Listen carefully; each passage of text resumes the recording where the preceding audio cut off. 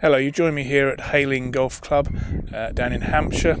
It's a course I've played several times, but many years ago now, and a lot has happened here since then. The original design was a Tom Simpson layout, a fantastic natural links course, and there aren't that many links courses actually on this stretch of the south coast, so it's quite a rarity. But they've been doing a lot of work recently. Tom Mackenzie has been in to try and take things back to how they were. A lot of tidying up work, a lot of sustainable management as well. I'm standing on the balcony of the clubhouse, which itself was a new addition some 10-12 years ago. Fantastic outlook over the whole course. It's a bitterly cold February day. The rest of the country is covered in snow, but we're just about to go out and try a hand at this links.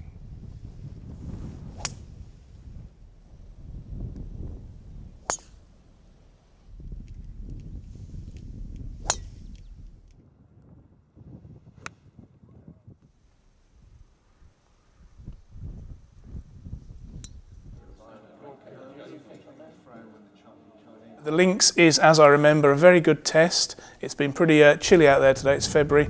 I've played it before in the summer when it's been very firm and bouncy, and you can hit the ball some pretty crazy distances. There's a good variety among the holes here. Excellent chopping and changing. It's not out and in. There's a bit of turning here and there. You double back on yourselves a few times. Probably if there's one stretch of holes that really stands out, it might be the 11th, 12th and 13th. The 11th, a lovely mid-length par 3 played straight towards the sea. You then move on to the 12th tee just to the right there, and a very long par 4, slightly down and then back up to the green, set in a little amphitheatre of dunes. And then you play quite an unusual hole, a short par 4 down to what I think is perhaps either the ladies or the artisans clubhouse, something like that. And it goes over a ridge and then down to the right. And if you just get your drive spot on, you can knock it on there. So you've got to weigh it up off the tee. Do you lay back or do you have a go? The course is undergoing some changes. We were unable to play the 17th hole today, which is having a lot of bunkering work done.